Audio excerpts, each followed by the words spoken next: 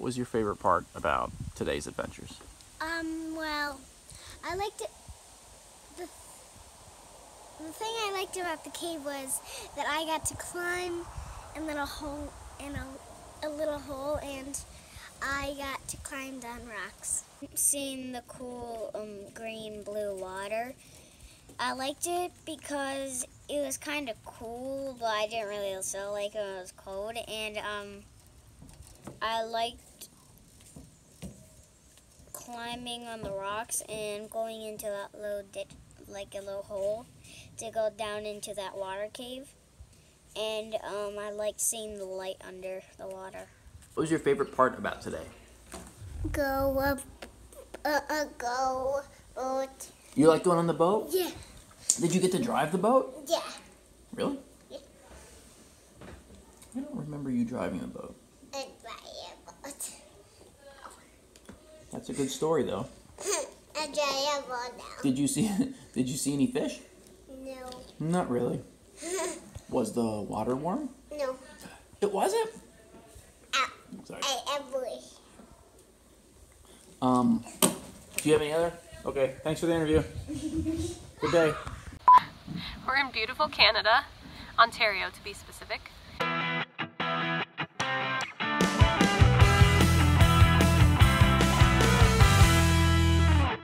You almost could say the adventure began before it started.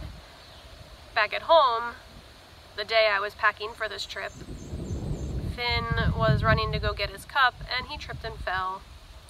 And so I had to take a 4-hour break out of packing the day before we were going to leave to take Finn to the ER. It wasn't fun. But he was brave. He did really well. He's okay. He had a cut beside his eye that, from my opinion, looked like it was going to possibly need stitches. So took him over to the ER, and the doctor was actually nice enough to glue it for us because we were not going to be in the country to get the stitches removed about 5 days later. So that was nice. I appreciated them working with us. And he's okay. It's like it never happened, but that was our first little adventure, I would say. Where are we going? We're going to Canada. Is it that bad? Yes. Say Canada, eh? All right, we got our passports. We got our money. Oh my gosh. Do we have our kids? Yes. 1, 2, 3, I guess. Is everybody secure? Yes. Are you All sure, right. Pete? Who's excited? Me. Not so much to say with Piper. I'm with you. No, I'm Finn, kidding. are you excited? No? Okay, I'm excited. I'm excited. That makes a couple of us. So we were able to find this beautiful Airbnb, which I am super thrilled about because basically for the same price as a hotel room, if not cheaper, Nice flower. we found this incredible house, or as they say in Canada, a house, and we're able to enjoy a beautiful kitchen, and the kids all have their own rooms. It's beautiful. If you haven't had a chance to use Airbnb, I highly recommend it. The prices are great, the locations are beautiful, and this particular house was amazing. I cannot say enough about it. And the host was incredible to deal with. So. Crib.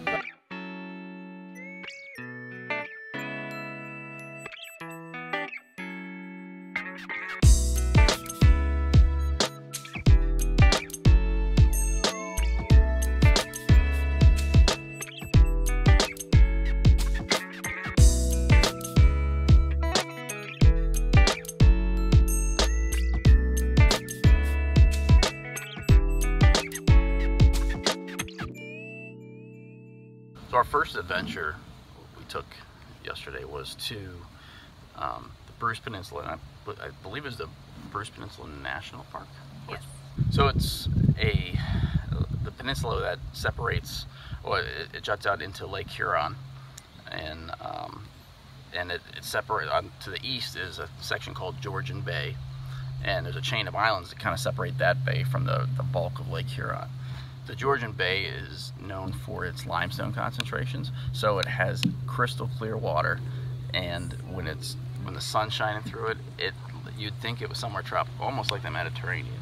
Yes, it looks like, they call it the Caribbean of Canada, and it truly is. So a little backstory, I was searching for cool places to go, and somehow this area popped up on my Google search, and I literally saw a picture, and that's how I decided this is where we're gonna go. So in my mind, I had built it up to be something amazing, and I was afraid that once I got there, it wasn't gonna live up to my expectations.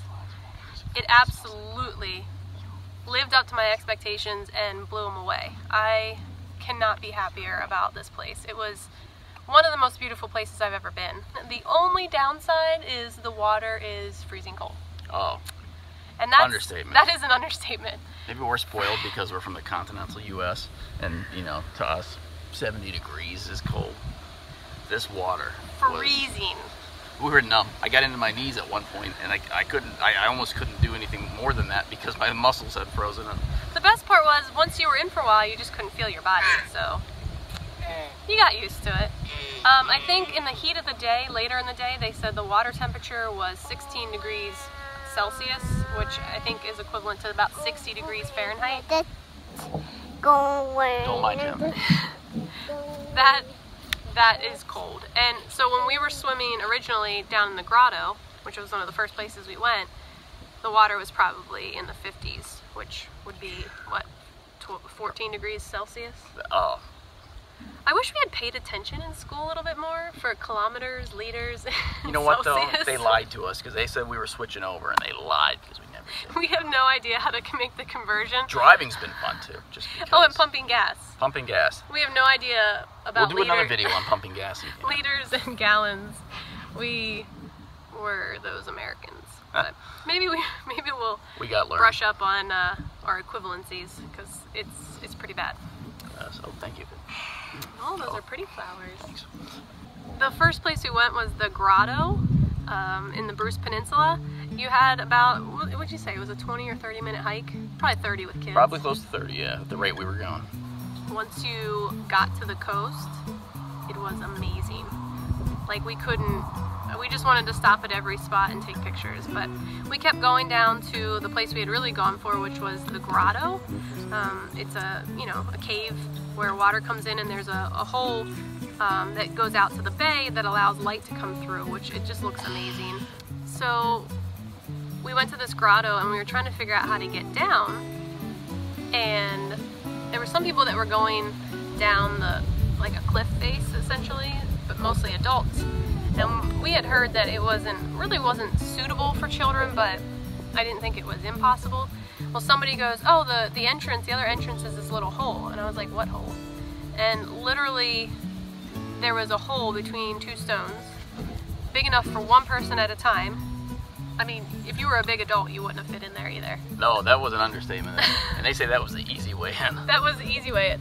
So Jim goes down to this hole. I had to pass his backpack down, and we were debating which kids to take down. We decided to keep Finn up top, and this was the coolest part. Sydney and Piper, especially Piper, because she's not super adventurous. Piper's afraid of butterflies. Yeah. She can't love her, but she just has a hard time handling things that most people would shrug off. So the fact that she was willing, and she did it, and she didn't cry. Of course, she made noises the whole way down. I was like, ah. So you could track her progress from the surface, but she did it with a little bit of help from me.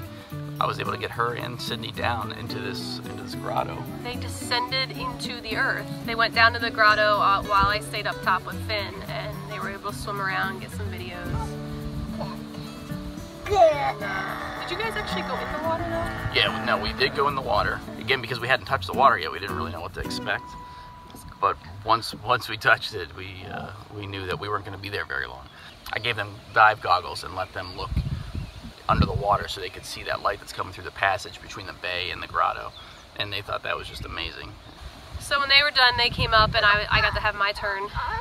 So I played around down there, and it was everything I thought it would be. The water is ridiculously cold. Like, can't feel my legs cold.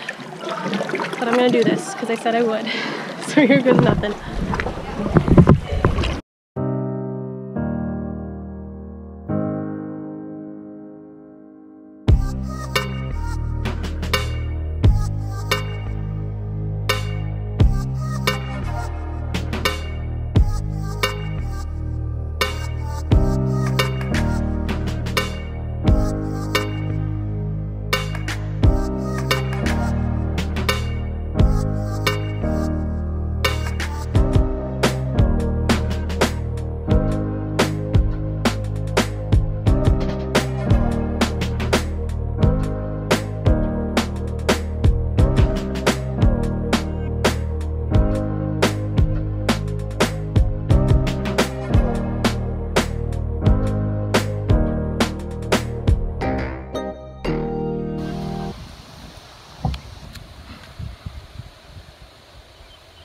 After we did the Grotto area, we walked over to, what was it called, Indian Head Cove?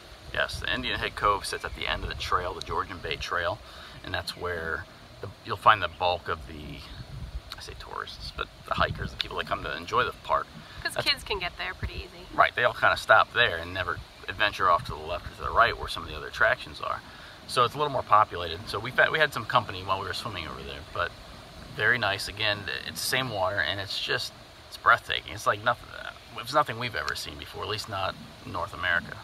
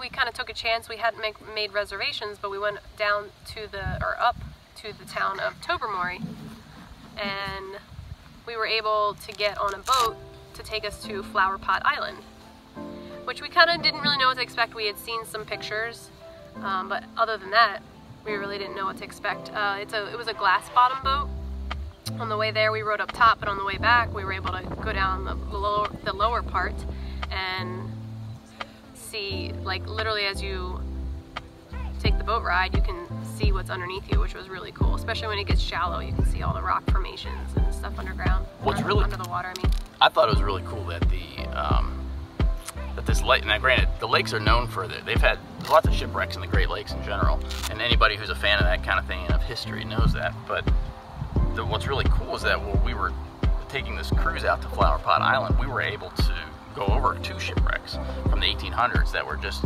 really neat to see, and they're only in probably 30 or 40 feet of water. It's like a little cove.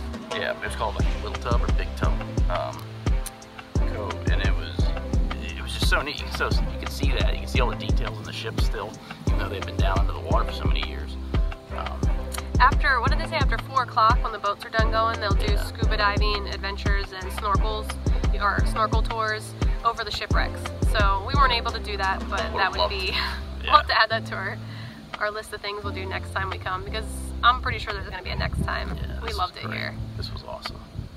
So yeah, that was really neat. And then they drop you off on Flower Pot Island for a few hours. You could stay the whole day if you really wanted to, but we didn't think the kids would last that long, so we stayed there for a few hours.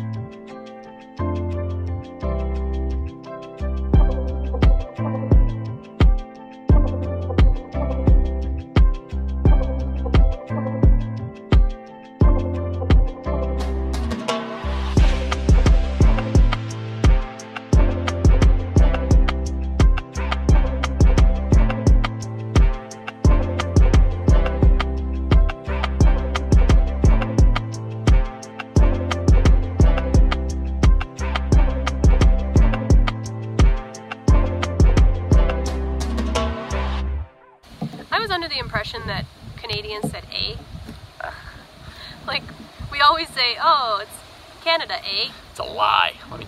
I haven't heard one person say, eh. No, a little disappointing. Yeah, I was expecting it, I guess. We're very Americanized, if you couldn't tell. So, sorry Canadians, you don't really say eh. No, but hey, we love you, and we love your country. You guys are so nice. It's a great place. It's a super clean country. I mean, I haven't gone one place that I thought looked dirty. Even like some of their cities. Now we haven't gone into Toronto, but I've heard that Toronto is very clean as well. Everybody here is just so polite and kind and nice. I can't say enough about the people, and we have nothing bad to say. Oh, we love you. We will come back. We love you, eh? Canada, you get 5 stars. We love it. We do love it. We have thought about retiring up here. We might. We might. Yeah. Maybe we'll see you again. Maybe we'll be neighbors. We'll be residents by then. We have to go find Finn, so we will see you guys again soon.